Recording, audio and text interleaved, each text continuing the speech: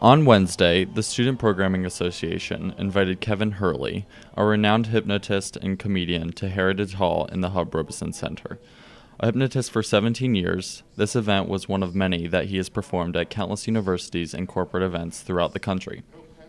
The event drew quite a crowd, as many students wanted to see him hypnotize fellow Penn State students. We caught up with Kevin Hurley after the event to talk about how he became interested in hypnosis.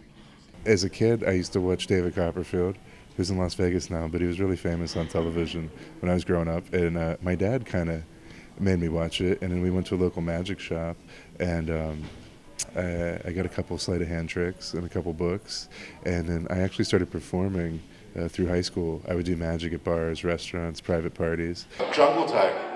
Does it have a name yet? Lucy. Hurley says his favorite place to perform is Penn State University.